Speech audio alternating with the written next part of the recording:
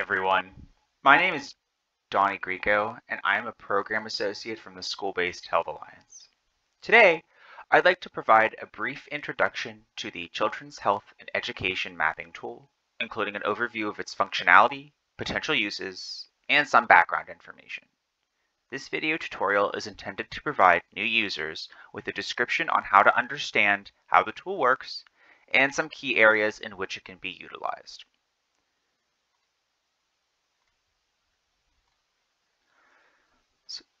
So, the School-Based Health Alliance's Children's Health and Education Mapping Tool is a free interactive resource for individuals seeking to address chronic inequities among low-income children and adolescents. Initially introduced in 2014 in conjunction with Health Landscapes at the Robert Graham Center for Policy Research in Family Medicine and Primary Care, the tool has progressed into a user-friendly system designed to identify and characterize medically underserved areas and expand health service accessibility. The tool itself uses Geographic Information System, or GIS, mapping for making data-driven decisions. It can be used in public health to look at overlay data by location, map health disparities, and determine areas of need. Essentially, the system works to provide county-level information on child health, education, and socioeconomic status. This information can be searched, mapped, downloaded, and compared to national averages. The tool itself is a great way to find and present key data regarding specific areas, schools, and school-based health centers. So broadly, there are 7 areas that the tool is intended to assist with, including assessing community health. So this can be for different public schools or overarching areas, identifying areas of need, using the map to focus on areas with larger disparities in a specific area of interest, planning, so using the map to target and create a plan addressing high need areas, examining characteristics of public schools and school-based health centers. The tool can filter public schools of interest by specific areas, or by characteristics such as Title I eligibility, grades served, free and reduced lunch rate, and more. Collaborating with others, it can display contact information of health centers and indicate which schools have existing relationships with those health centers. Advocating, raising funds raising awareness amongst policymakers to review county or congressional district information, and fundraising, utilizing compelling visuals and relevant data to be downloaded and incorporated into grant applications.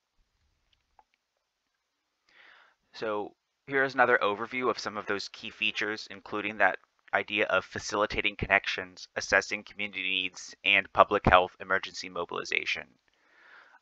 When it comes to facilitating connections, the tool can be used to visualize locations of schools, community health care providers, and explore those potential partnerships between them. Also, when it comes to assessing community need, users can view data traditionally reported in separate silos, search, map, and download those indicators.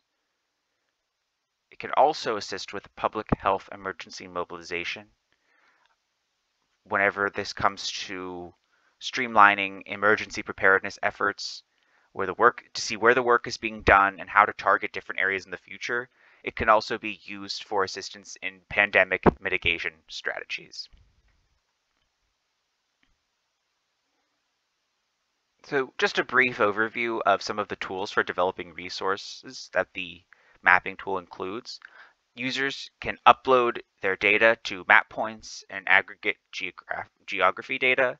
They can customize the display by creating boundaries, arranging and changing the layers and opacity, and isolate a state of interest for more of a focused report. The data files can be exported, downloaded, and users can customize them by adding titles, legends, and changing between portrait and landscape view of the map. There are a few data limitations to note about the tool. It's important to be aware of what it can do, but also what it cannot. The data is not live, so please check the data sources to see the year of data reflected on the map for locations and health and education indicators.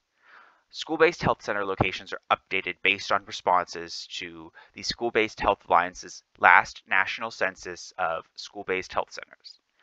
Schools and SBHCs might have opened or closed since the previous data update. Also, the child health and education indicator data is at the county level.